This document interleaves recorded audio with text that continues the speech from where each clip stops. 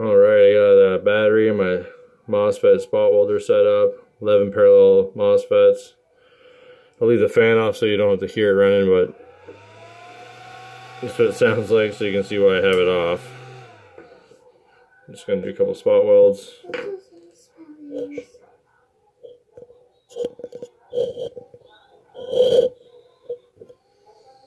So you can see there.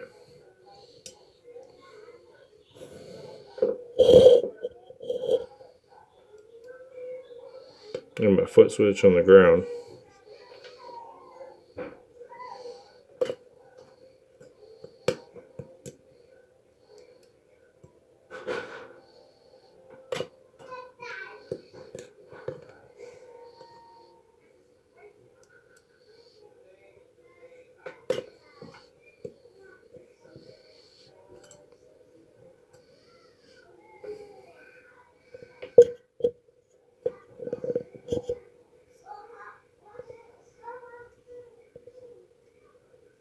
And this works great. Probably need to charge the battery up a bit, but 2 layers of 0.2 nickel strip. I'll try to get a little better angle here. There you go. Just about perfect.